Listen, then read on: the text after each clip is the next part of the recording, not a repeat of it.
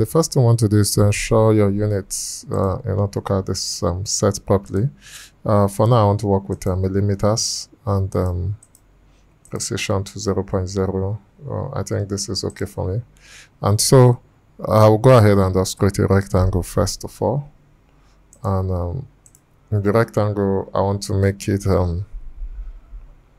1000 by 1000 millimeters. So this is like 1 meter by 1 meter box, and this box is okay for me. The next thing I want to do is to place a hatch in it.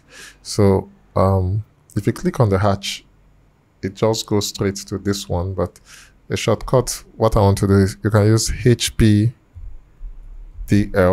Once you type it, you see this HPDL mode, select it, change it from 0 to 1 and click enter.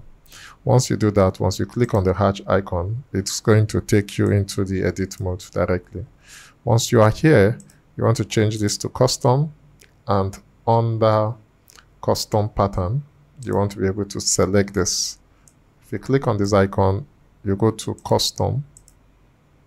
You are supposed to see all the custom patterns you have on your system on one condition, on the condition that they are exactly where they are supposed to be, on the condition that you copy them and paste them here, right here in the under your document, not inside the folder in your document, under your document. So I'm going to give you an example. I have a folder here called hatch patterns. So if I open it and I just copy, like, let's say 3 random hatch, and then directly on that document, not in any folder, and I paste these 3 random hatch patterns. If I cancel and I come back to custom and click on this, you are going to see those 3 random hatch patterns I just selected. And so this is how you are able to get the patterns. Once you get them, you click on OK. And once you click on OK, you can scale them, you can rotate the angles depending on stuff like that. The next thing is to select add pick point and select this point and click enter and click OK, and you will see the scale. Now this scale is really too small, so double click on it, and on that scale here you can increase it, let's say to 10. You can see the size, because this is 1 meter by 1 meter, so you know what size you are expecting for your hatch pattern. So you can easily adjust the scale accordingly to what you think would be okay. So I'm just going to leave this at 10. And basically that's that. So I can close the hatch. So I'm going to go ahead, select this and export it to Revit. I'm going to select this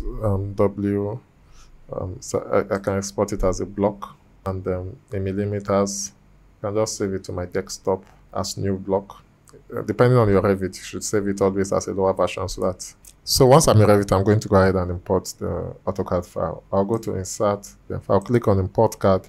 And for my desktop, I'll select this. I just want to set it manual to center so that I can easily get a hold of it. The level and everything should be set. Once we have it in Revit, we can just click on explode. It explodes into 2. One is the field pattern. The other one is just the text. So if I expand this now, all around here, you discover that the field pattern came in exactly the way we wanted. The only challenge we have here now is the import scale, because we can't really see anything until we zoom in very neatly. And if you are printing your floor plan this way, you may not be able to see anything. So what do? You can play around with the scale. You can select it, click on edit, and under this model pattern, click on edit here. And import scale is normally 1. If you increase it by 2, it doubles. If you increase it by 4, depending on the scale. So let me just start little by increasing it by 2, and then clicking on OK, OK, and apply, then OK. Then you can see what I've done. You can also use this pattern on your materials. So the imported pattern is already there. If I select it, click on edit type, click on edit, click on edit here to get into the materials tab. If I come to the surface pattern here and go to model, because I imported that pattern under model, the name is new block. If I type on new, you see it here. You can click OK, click OK, click OK, click OK, and you would see the pattern already on this wall. And the good thing about this pattern that is on this wall. Because it's a model pattern, you can use the align tool, click on an edge and click on anywhere in this pattern. Let me say I want it to end here, and you can move this pattern exactly where you want it to end. So with this, I've been able to apply patterns, different patterns on materials. You can also be able to move the patterns and align the patterns properly. So I hope you enjoyed this video. Please like, share, subscribe. See you in the next video. Peace.